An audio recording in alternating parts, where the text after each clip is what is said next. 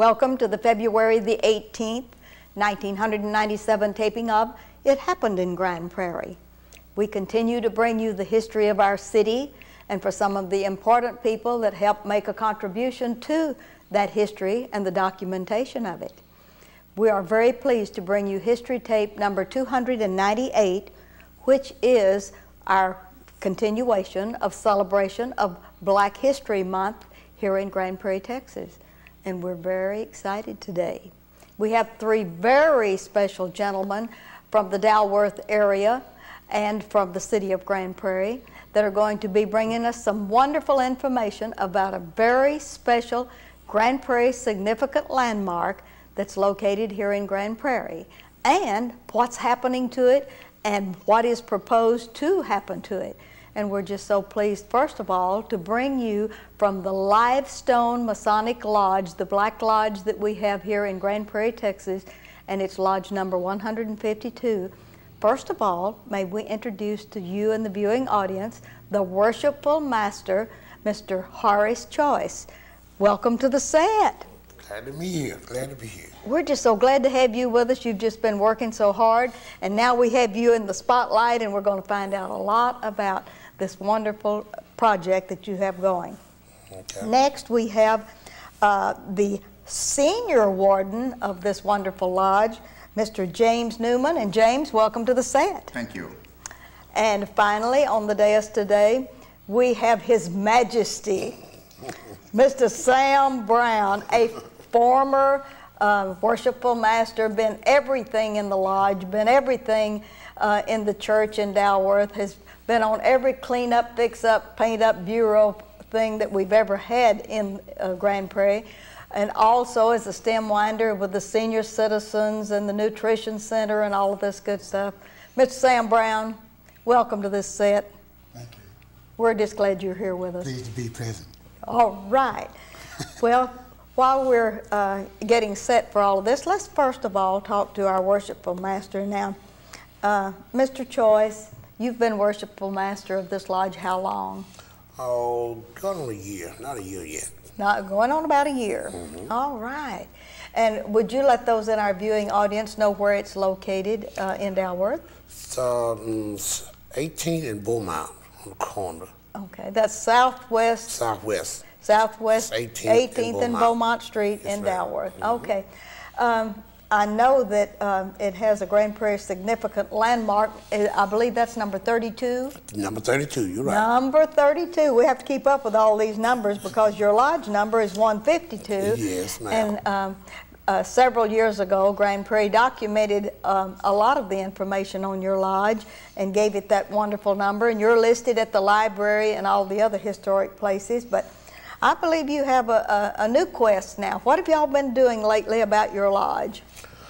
Well, at the specific time we are trying to get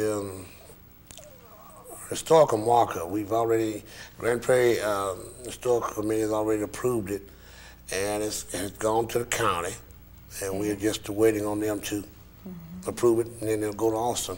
Okay. In other words, you've been through all the steps. You've been through the Grand Prairie Historical Commission, and now it's at the Dallas County Historical Commission, and then it goes on to Austin to the Texas Historical Commission, right? Yes, ma'am. And that is the state marker you're applying for? Yes, ma'am, it is. Okay. How long has the lodge been in existence? About how many years? Well, I think 94, if I'm right. I think it's 94. All right. 94 years. 94 years, okay. Let's get down to talk with James Newman just a minute. James, as the senior warden with this, are you real excited about looking for a historical state marker and maybe the renovation of this building? Yes, I am.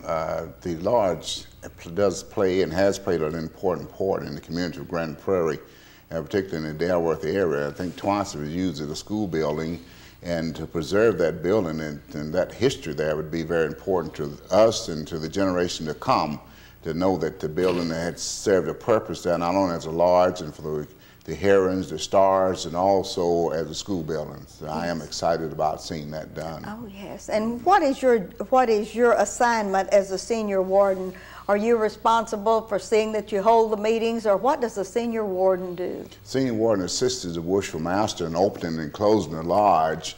He also pays the bills, and he functions in the absence of the worshipful master. Oh, I see. Well, you have a very responsible job then. Yes, it is. Yes, and how long have you been in Grand Prairie, James? Since 1945. 1945. Yes. What brought you to Grand Prairie, Texas? I was a child. My mother and her father was here at the time, and that's right. why we came, because he was here. All right. And he was working out in the country, in the rural area there for Mr. Allen. And my mother came, and we lived out there for T.H. Osbald. Oh, yes, the Osbald Yes, family, yes. Yes, Yes, we worked for him. And later on, I worked for B.A. Stufflebean. Yes, yes. Yes, and then in 1949, I went to work for R.B. Clark. That's when I Yes, first at the store. Started cutting meat, Yes.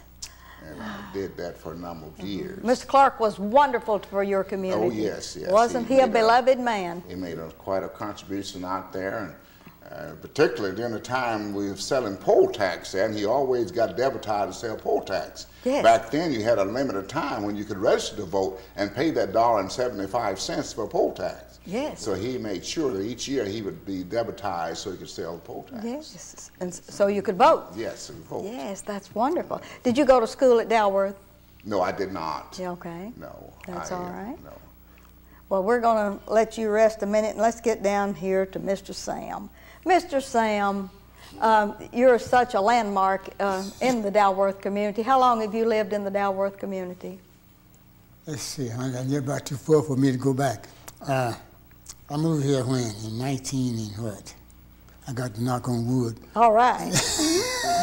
Get it working.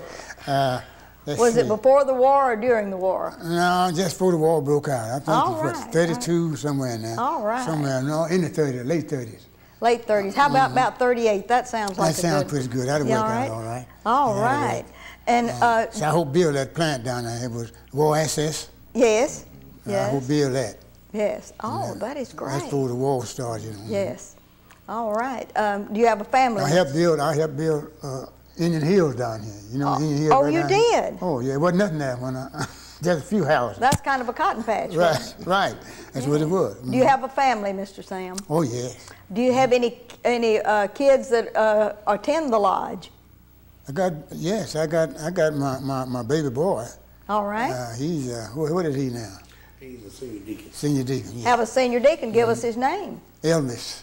All right. Elvis Brown. Well, isn't that good that you have another generation that's followed you? Well, my since- oldest son is too, but he don't live here no more. He's in Washington D.C. Yes. You send him up there to take care of all Right, the yeah, government yeah, stuff. mhm, Yes. right, yeah. All right. Yeah, we move around quite a bit. And how long have you been a member of that lodge, Mr. Sam? Ever since you came to Grand Prairie? Right. I joined under Moses Jordan. The lodge. Under Mose Jordan. Oh, he was the worshipful master Right, then? and he wasn't even living in town then. He was living out on the line Yes. at that time. Yes. See, it wasn't nothing much in here now, in where we are now. Yes. It wasn't nothing, just a few houses there. Yes. I want to see. When I moved here. I moved on Sherman Street. Vance owned them apartments on Yes, Sherman Street. And that's about the only houses. Yes. That's way back here. I Yes. have to knock on wood to get myself. Knock on taken wood to back get here. that one, pull Yeah, that get one up, don't we? Right. Okay. And do you remember any of the other beginning members that were there at the lodge when you came Oh in? yeah, right. Yeah, but see, we got Mose Jordan, Will Shelton, Jesse Spears. Was David Daniels there by then?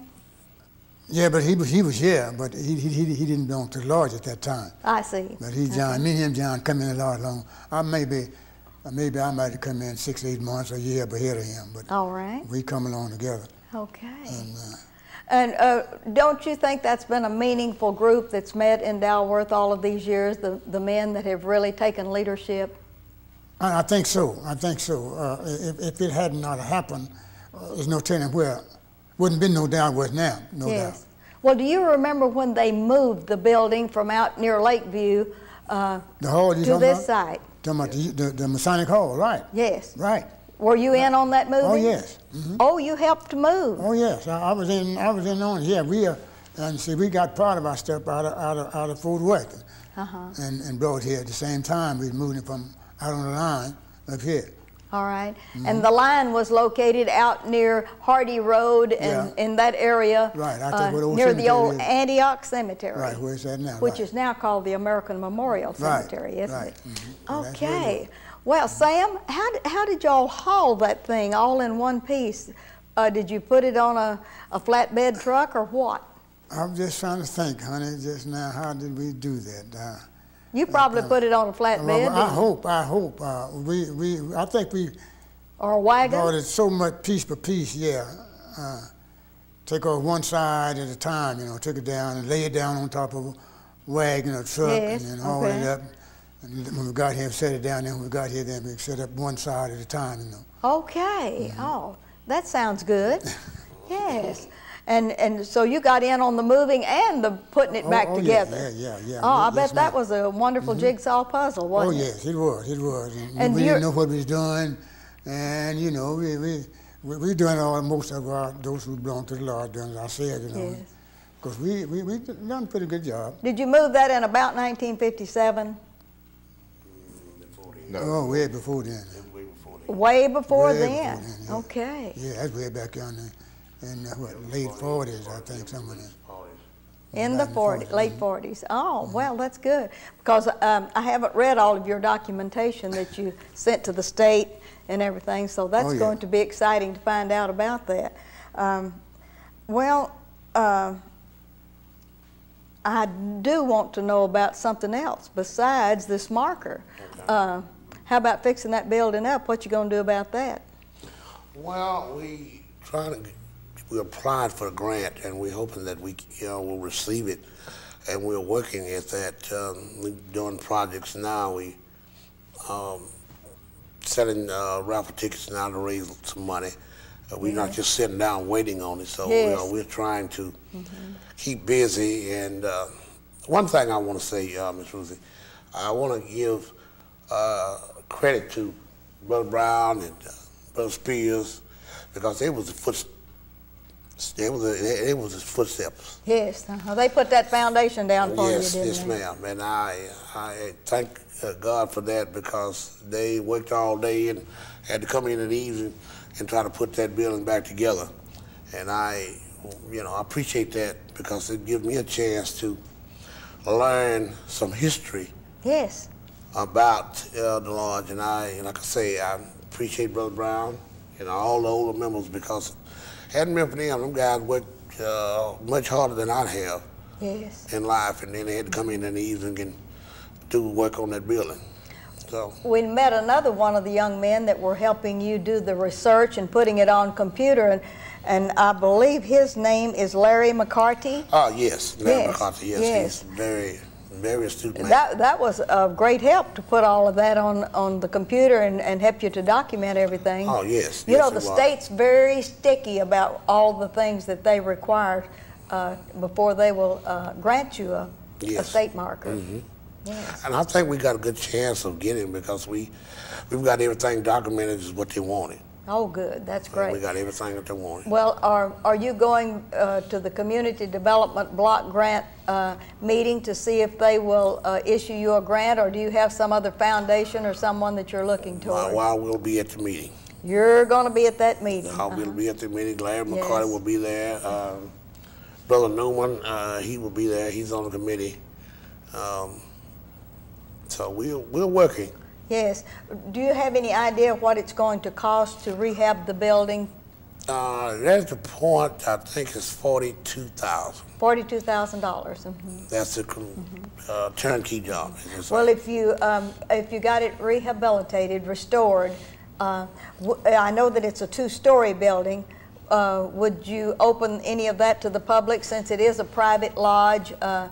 What are your plans along that line? We had planned. Larry had offered to give 2 computers for the downstairs for kids that are in school and taking computer, and there would be someone there to help them into computers because. Oh, that's great. You would open it up to a sort of a learning center there Yes. for boys and girls. And then you could keep all of your lodge things on the second floor. Yes, Yes, and make it private for you there.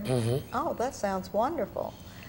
And how long do you think this would take if we can get that $42,000? Oh, we can get the grant. I talked to the contractors, and they said about 4 months they would be through with it, and might less than that.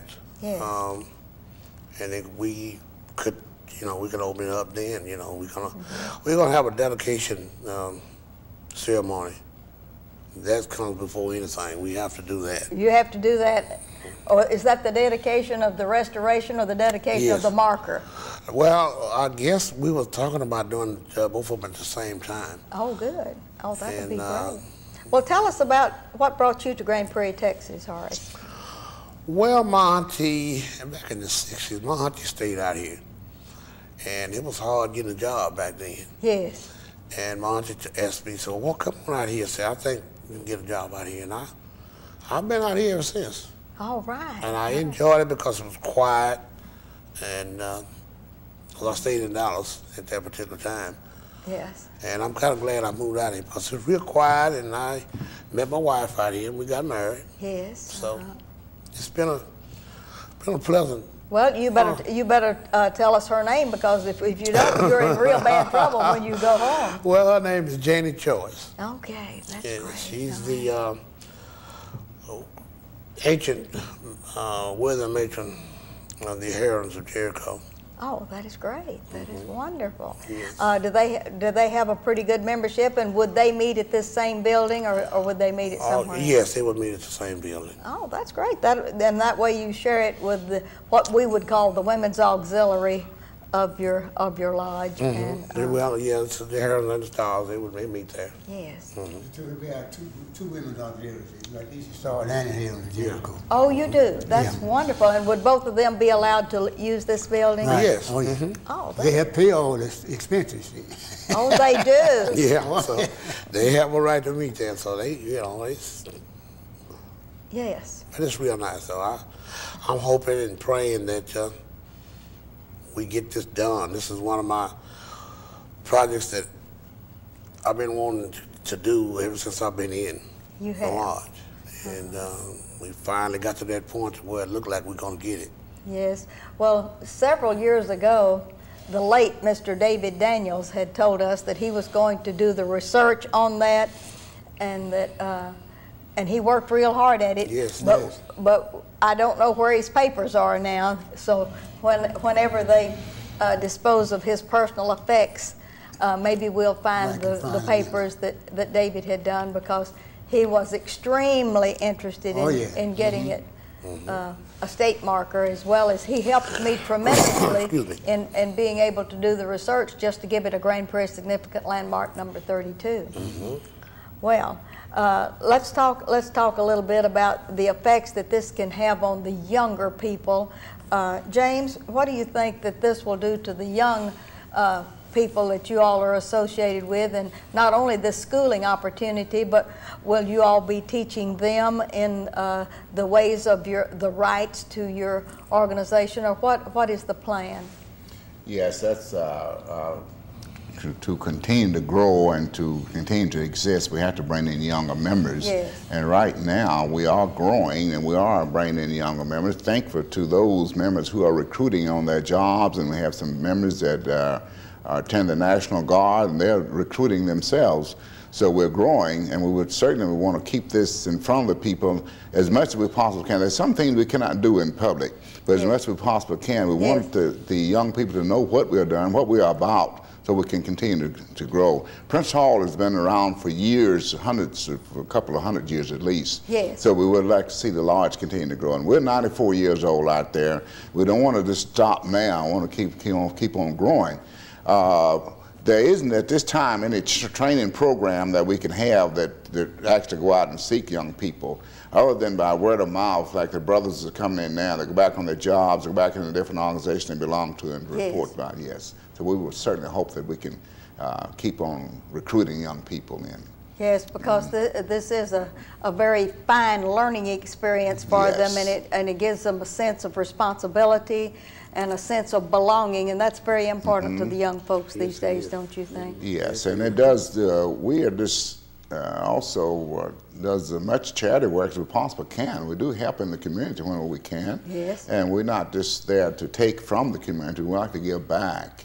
And we like the motto we have that the Lord's make a good man a better man. Oh, so we think that it does help quite a bit to come into the Lodge. You don't just come in and sit down and talk and do nothing. We expect you to have a high moral character and make some contribution to the community and your church, and particularly like to have you a member of a church when you come in. It's not required, but certainly would like to have you a member of a church.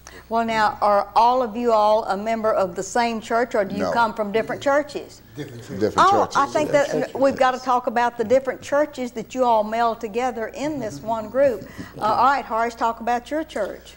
Well, I belong to McIntosh CME. All right. My pastor's name is James L. Smith. All right. And I belong since 72. All right. I know you have a wife. Do you have any children? Got 6. Got 6. You want to name them? You better name all 6 of them, or you are in bad trouble. Yeah, we got to knock on wood, I tell you. Yeah. Well, the oldest one is Varcel, and the next one is Andre, Lavette, Rashawn. No, how much I'm going to get killed. Janice and Rondell. That's, do any of them live here in Grand Prairie, Texas? Yes, 4 of them do. 4 live in Grand Prairie, Texas. Yes, Well, aren't you blessed to have your kids living in the city where you are? Oh, yeah. Yes, because they always come by and say, Dad, I need some gas money. Yes. You're right there. Yes, that's good. You can't get away from that. That's right. Do you have any grandchildren? Yes. Well, I'm not going to ask you to name them. Oh, man. Well, I got one out here, and she was at church Sunday with me. We call her Kiki. And she saw me when I walked in, and my grandmother's already in there. She saw me, and she come running across that. I said, "You can't run in church." Well, Papa, I had to come sit by you. Yeah, that smoothed it all over. Oh, yes, but it's real. That took care of that, nice. didn't it? That's wonderful. Well, raising a family in Dalworth and taking on responsibility such as you have here, I think that is very, very commendable. Let's get back to James. James, we didn't ask you about your family. How about tell us a little bit about them? I have 3 children, Clyde James, William Jonathan, and Regina. Regina recently moved back. She was married to a gentleman that was in the Navy, and he retired in '95, and she moved back. So all the children are in the area now. Bill lives in Cedar Hill, and Regina's in Arlington, and Clyde's in Arlington. So everyone is close by. And I'm a widow. My wife passed away in '92, and I have 10 grandchildren. Oh, that's great. Yes. You would give us your wife's name so we could have that for the record. Rosemary Watson Newman. Oh, yes. Of your grandkids, do you have any responsibility for any of them ever, and about your church? No. The grandkids, I raised 3, and that's enough. That's enough. Yes, that's up to the parents to raise those. Yes. I'm a member of Evening Chapel African Methodist Episcopal Church. My pastor is Reverend J.R. Mitchell, which is my brother. And we are a member of the North Texas Conference. We support Paul Quinn College. It's one of our learning institutions. Yeah. We, of course, Bishop Bryant is our bishop at this particular time. I've been a member of Evening Chapel since about 46 or 47. My great uncle was a member, and I followed him. So my mother was Methodist, and I suspected I'm Methodist because she was Methodist. She had been some other denomination, perhaps I would have been also. But I've been only in that one church. The church I joined when I was about 12 years old, and we moved away from there. So I've only been in 2 churches in my life. That is splendid. Yes. That's a wonderful history. That is great. Mr. Sam? Yes, ma'am. Now, we didn't even get your wife's name, and you're in bad trouble if you don't tell that. Well, she's knowing me just bad, just like I am mostly. Her name is Cordis, Cordis Brown. Yes. But she was the smallest when we married. That Yes. I mean, what is it, 60-some years ago. Yes. Now tell us about your church. My church is St. John Baptist Church, and Brother Denny Davis. we are in St. John. Brother Daniel and myself is one of the co-sponsors. See, when we first started St. John, see, St. John come from out on the line. All right. But when we started the second time, back, I forget what years it was now, back in 41 or somewhere back in there, well, Mr. Turner, Jerry Turner, Yes. give us $500 to buy that Boom Factory building, you know what's going on? Yes. Yes. And we moved it over here on Beaumont Street. Yes. And we stayed there for several years, and then we thought we needed to grow, and we needed to grow, and we moved from that up on Harlan. Yes. Not Harlan, no, it ain't Harlan. What is that street name? Spike Street. Spike, up on Spike. Spike, yeah. And we built a bigger church up there, and Yeah. we stayed there until here. Till you got 4 or into 5 this years ago. big building. Yeah, And, when we and built your, that. your pastor's Denny Davis? Now, right. Yes. Yeah, that's our pastor now. Yes. And we growing leaps and bounds, but if I could go back a little bit, I could talk about when You got 1 minute. Brother Daniel and I was the ramrodders, Okay. because we was the one that even got the money from what the man name I told down in the Mr. bank? Turner. Mr. Turner, yeah. Yes. Brother Daniel and I, we were the only 2 men back then. Yes. So now you're by yourself, By carrying myself. all of that history. Yeah, with well, you. we got a lot of more men, but back by the history part. Yes, in the I'm all history by part. myself, right. Well, we appreciate you, Sam Brown. We know that you have a long history of contributions and the fact that you're one of the ones that helped move the building from the line. Right. And I have some more history on the line in the school, and the school was number 72. And I pulled that out of the archives in Dallas County, so I have some more to add to y'all's research on that. So I want to thank y'all very much for being here today and letting us know about Lifestone Lodge number 152, the work that you're doing, the work that you hope to do if you can get this grant. And to get a grant, sometimes you have to raise matching funds, but we think we can get out and do some of that. Sam, you've always been out hustling money, so we know that you're not past doing that now, No. even though you're past 65 a little bit. A whole lot. Yes.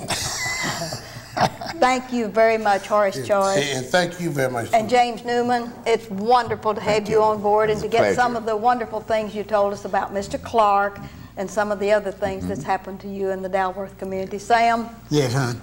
yes, got to go across Yeah, the we way was here. old cronies together. Yes, we Yeah, worked beautified together. everything in Yeah, Grand Prairie, haven't that's we? right, that's right. Thank y'all very much for being a part of this today. It's been real wonderful to have y'all with us. And this is Ruthie Jackson reminding you that history is as we live and do. Thank you.